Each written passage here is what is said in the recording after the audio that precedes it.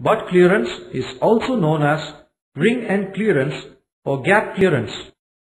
It is the distance between the connecting faces of piston ring. This clearance should be within the limits specified by the engine manufacturer. The ring expands when the engine is hot.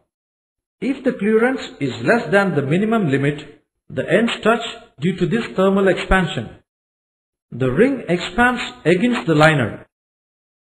This increases the friction, resulting in breakage of ring and seizure of piston.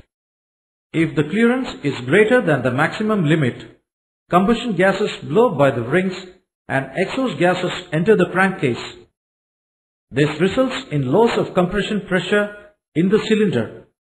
To measure butt clearance, insert the rings in the bottom of the liner and ensure that they are in line with the linear axis. Measure the clearance between the faces of the piston ring using a feeler gauge. Record 2 sets of readings, forward, aft and port starboard. Axial clearance is the clearance from the top of the ring to the top of ring groove. The combustion gases exert pressure behind the piston rings and push towards the liner for proper sealing. If the clearance is less than the minimum limit, combustion gases cannot flow behind the rings. To measure axial clearance, fit the ring in the respective groove such that it rests on lower surface of the groove. Measure the clearance between piston ring and upper surface of the groove using a feeler gauge. Record 2 sets of reading, forward, aft and port starboard.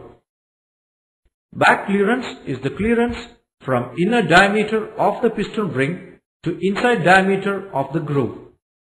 Thickness of the ring should be less than the groove depth, so that the outer ring face is inside the ring groove.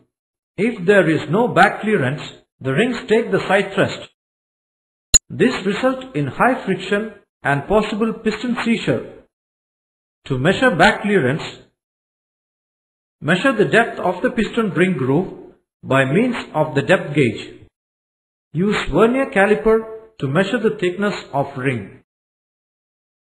Take both these measurements in at least 6 different positions around the groove circumference.